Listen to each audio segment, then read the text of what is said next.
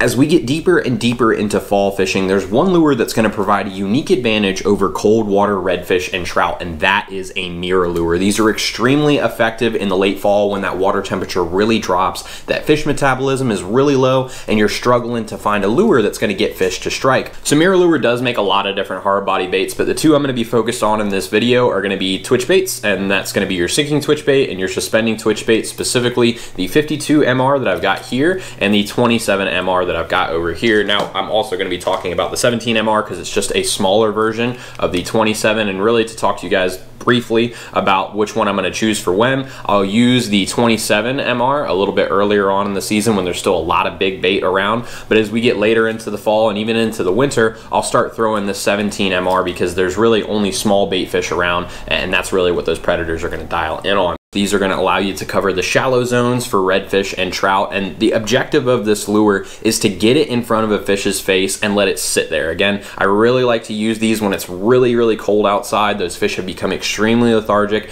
and they're not hitting any of my lures. They're moving by them a little bit faster. Let's say I'm throwing my paddle tails or top waters. They're not going after those, but I know they're there. I don't like to use these as search baits. You know, you fish them really slow. They don't cover distances really well, so I really only like to pull these out when I know there's fish in an area and I'm having trouble getting them to strike. So just to show you guys how this would work on the water, in fact, we're going to be seeing some footage with a 17 MR. Essentially, all I'm doing here, giving it a cast to an area that I know there's fish in, letting it kind of sit right in front of those fish's face, maybe giving it a pop or two, and this is where you're going to get your strikes.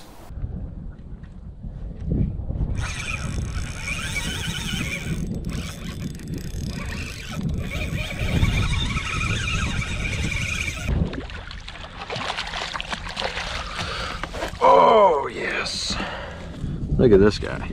So now we've covered our suspending twitch baits. Let's talk about our sinking twitch baits. And these are really going to be my go-to for trout because I know those trout right now are holding in some deeper ledges, some deeper water, and I need to get down there and cover that area. And unfortunately, these suspending twitch baits, I mean, they're great at their job. They stay in one little bit of the water column without moving, which is great for staying in front of those fish, but they don't sink very well. So if I've got fish that are holding in a deeper area, I have a hard time getting onto them with that bait. But these sinking twitch baits really are effective because what's going to happen with this tie that's right above the eye, whenever I make any kind of pop with that lure, instead of bringing it forward like it does with this lure, it's going to shoot this one forward because the tie is in front of the eye.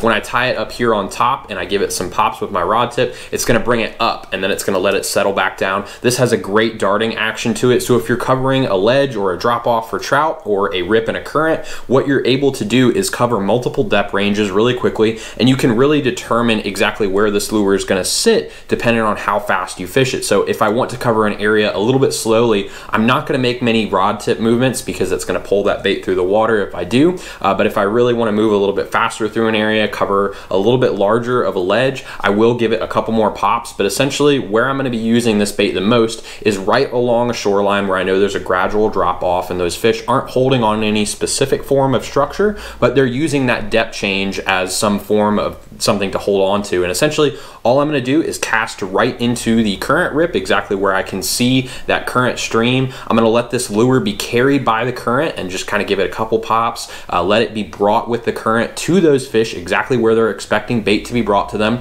And again, giving some really subtle little pops that's going to give that lure some flash. Again, it's going to bring it just up a little bit to make it look like it's alive instead of just floating in the current, and that's really where I get a lot of my strikes. So let's go ahead and take a look at some on the water footage now of the sinking twitch bait.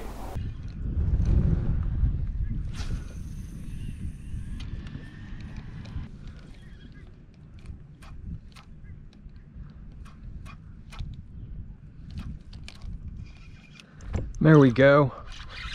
What do we got?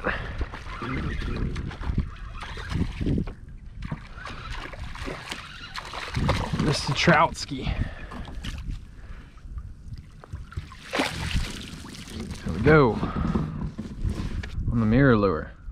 So there's a lot of options for fall redfish and trout tackle, but I really like keeping these MirrOlures in my box as my wild card when those fish are really picky and I need something to hang in that strike zone for a little bit longer to get those fish to bite. But if you guys would like to pick up some of these MirrOlures, we actually do have the new CI series of the 17 MRs in our Salt Strong shop at fishstrong.com for 20% off for insiders. And if you guys want to pick up rods, reels, all kinds of other lures, things like that, we have that there as well, again, for 20% off for our Salt Strong insiders. But if you guys would like to learn how to become a more effective fisherman, again, these lures are really great and they're going to help you catch more fish if you use them in the right areas and you use them the right way. But what's really going to help you become a better angler is proper spot selection and knowing the right tactics for catching fish, which is exactly what we show you in the Salt Strong Insider Club, where we guarantee we're going to help you catch more fish and save you money on tackle that you're probably already buying. So guys, thanks again so much for watching, and I'll see you on the next video.